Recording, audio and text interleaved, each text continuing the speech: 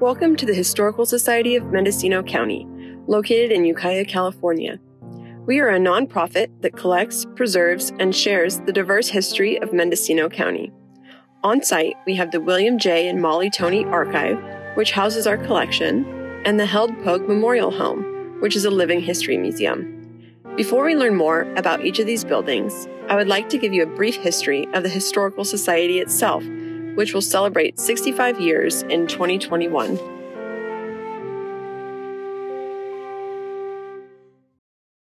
In May 1956, a group of citizens interested in preserving Mendocino County's history met at the Palace Hotel in Ukiah, California, and formed the Mendocino County Historical Society.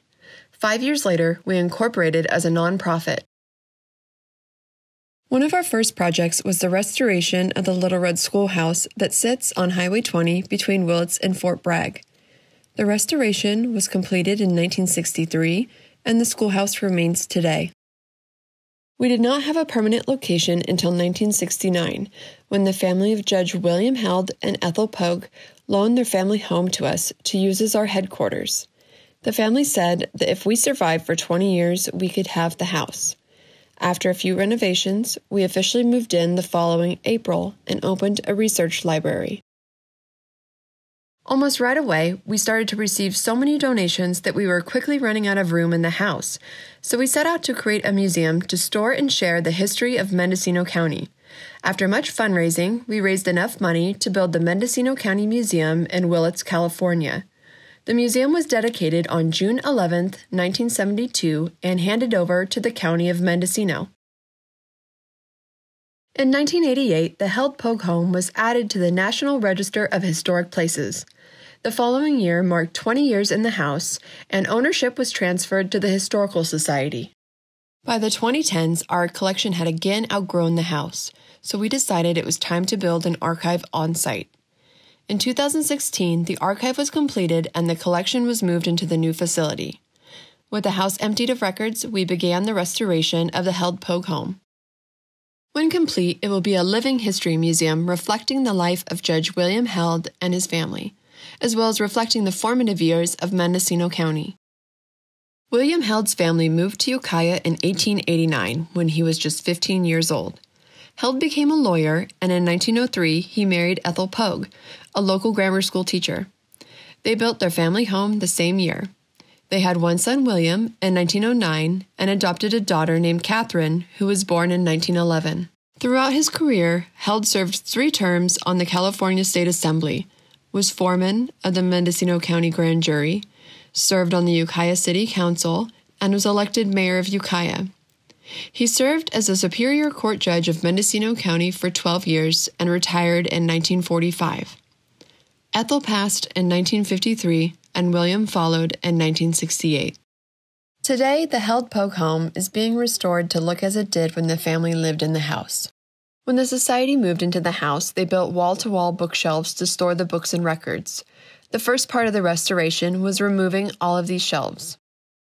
The next step was finding someone to replicate the faux wood grain pattern that once adorned the doors, door frames, and baseboards.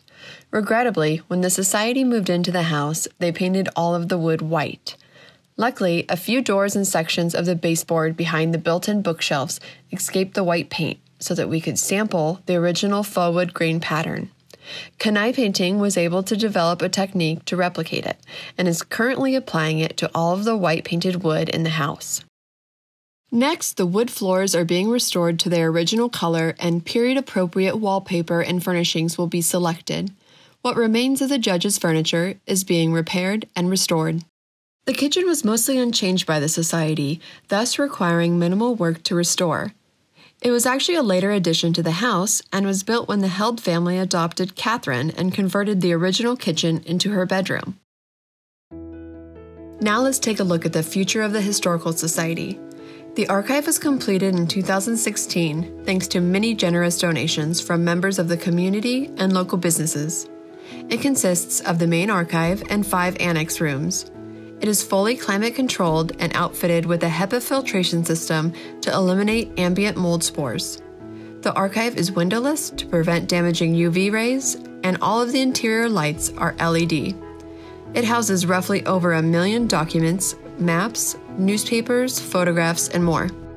Annex Rooms 1 through 3 are repository rooms for general collections, as well as our large document storage.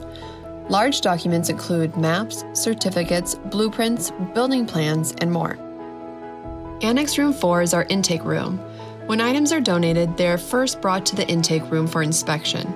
If mold or bugs are detected, they can be isolated and resolved, preventing cross-contamination with the larger collection. Annex Room 5 is the Judy Pruden County Records Room, which holds county records such as the Great Registers, tax assessment rolls, sheriff's logs, and more. The main archive holds our offices, lobby, and public research facility, where our volunteers and staff can assist the public with research. The newspaper room holds all of our hard copies of newspapers from all over the county. The Robert J. Lee Photograph Room holds our most sensitive photographs, negatives, film, and newspaper microfilms. Finally, the main archive building has 2 large repository rooms where our general collections are stored. Right now, we are in the middle of archiving our entire collection from the ground up. This process includes organizing and documenting each collection and rehousing them in archival quality materials which will prolong their life. The next step will be to digitize our entire collection, which will help us streamline the research process and make our collection more accessible to the public. Most importantly, we will no longer have to handle the original documents.